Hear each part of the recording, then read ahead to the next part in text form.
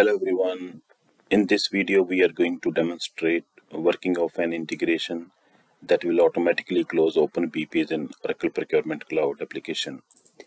This integration addresses two issues. The first one, if an agreement amount is fully consumed but that agreement is still open, then it creates confusion for the procurement self-service user to raise a requisition. And secondly, a BPA cannot be finally closed unless all the associated POs are either cancelled or finally closed. Now let's see the working of this integration.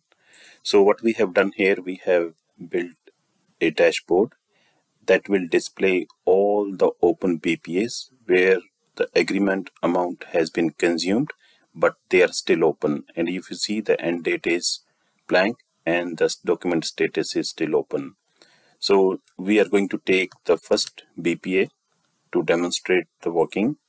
And now if we see, this is the self-service requisition page, and if we take a look back at the blanket agreement amount, which is 300K and that has been fully consumed, but we are still able to see this agreement on the requisition page. So let's take a look at the agreement. So this is our agreement NP4334. This agreement is in open status. It is in open status. And if we try to finally close this BPA, system will throw an error that you cannot cancel or finally close this agreement because there are some open purchase orders. If we take a look at the POs, so we can see there are more than 8 to 9 POs which are, it says, in closed or in cancelled status. Ideally, that all these POs have to be in the finally closed status. Only then we can finally close the BPA. So now let's run this integration. Submit now. So this integration will run in the background and we will monitor the progress. So that job has been submitted. This has been queued. It is in progress. So what this integration will do, so this integration will look at all the POs which are eligible for final closure. Means if any PO is in closed status, it will mark it as finally closed. Then it will end date the BPA.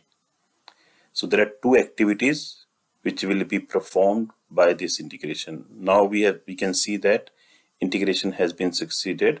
So we have to just go back on the PO page and verify the status of the PO.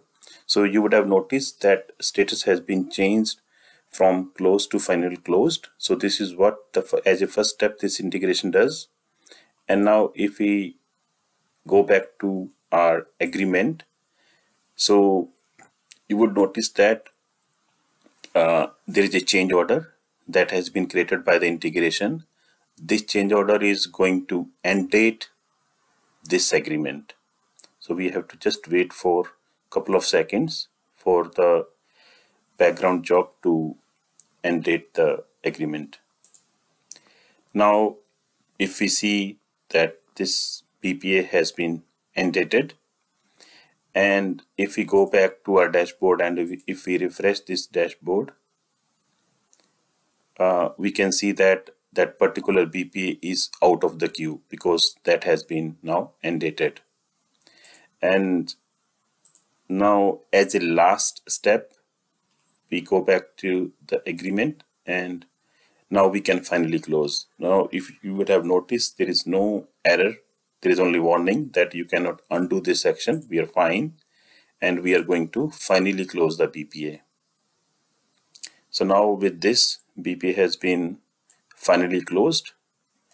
And let's take a look at the requisition page. Now if we search back for this agreement, so it is out of the queue. So for procurement user, the process is more efficient. User will not be able to raise a requisition against any fully consumed agreement. So this is what basically this integration does, and it basically streamlines the whole process of BPA closure.